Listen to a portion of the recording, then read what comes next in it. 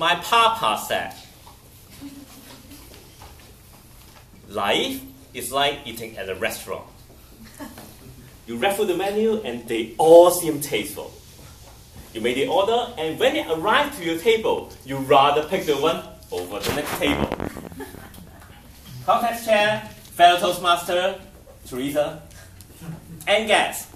Life is full of choices, but many a times they're beeping you like noises. But every day I have that dilemma.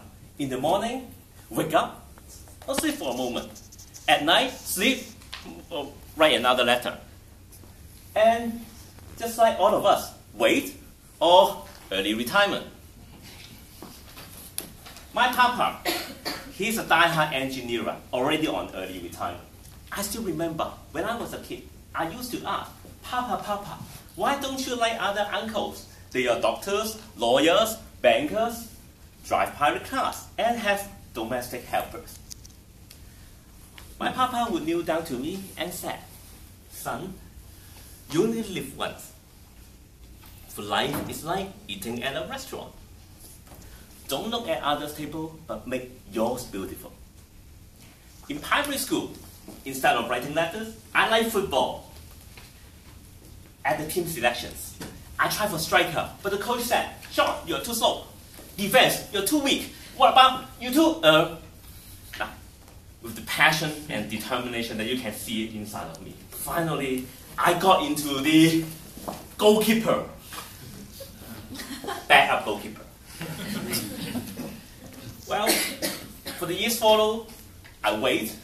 And of course, now tell you a secret. In fact, Charlie wrote him 4 letters, but one of them accidentally got into me, so I didn't give up.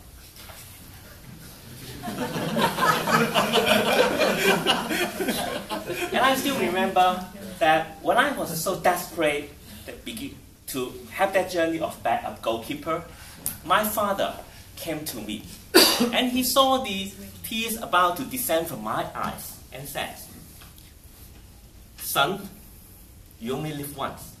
For life is like eating at a restaurant. Don't look at others' table, but make yours beautiful. Until one day, finally, Billy got through, and it's my turn to take over. It's finally my turn. But you know what? Lucky that Jackie was not here. That was the boring match ever that season. Nobody scored any goal. So do you think that I will be depressed? Right? No, because I was the goalkeeper. And in fact, that was the only game that season that the winning team didn't win. From that day onwards, I moved from the bench to the pitch. And until today, I am still defending Hong Kong to make it a safer place to reach. Well, a few years ago, my papa decided to start his early retirement. Sean, you know, your mom likes to travel around the world. Her English was no good and I was too busy. I know. Your colleague won't survive without you, Papa. Otherwise, the toilet will suck. The toilet will suck. Air conditioner will suck. And their lives will carry on. What's the problem?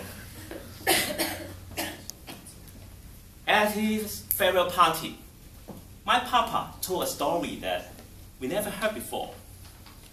Well, when I was young, I got this chance for scholarship. But you know, life was tough. And I made a choice to work. And a few years later, as some of you might know, that I was offered scholarship for studying in the UK. But then, my wife got a baby. And I made a choice to stay.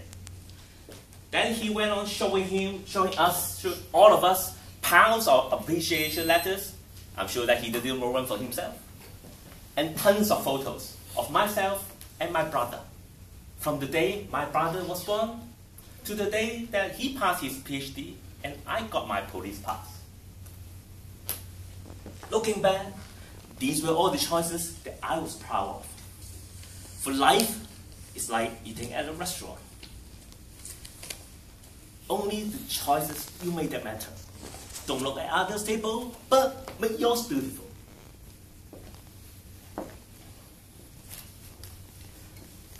But life is not always as predictable.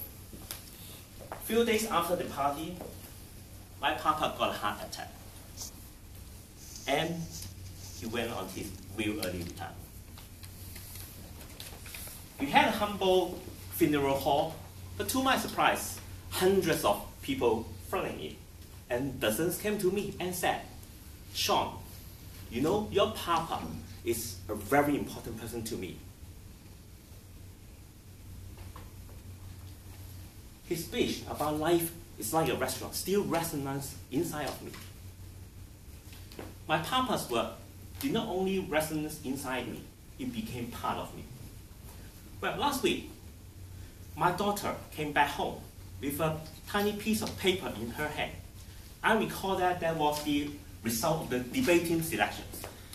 I could see the tears was about to descend from her eyes. And then suddenly I realized she must have something difficult to talk to her Toastmaster father. I kneel down before her. Kid, you know what? You only live once. For life is like eating at a restaurant. Don't look at others and make yours beautiful. Fellow Toastmaster and guests, what have you chosen in your restaurant? What is your dream and what you can't wait? Life is like eating at a restaurant. Don't look at others' table, but make yours beautiful. Contact chat.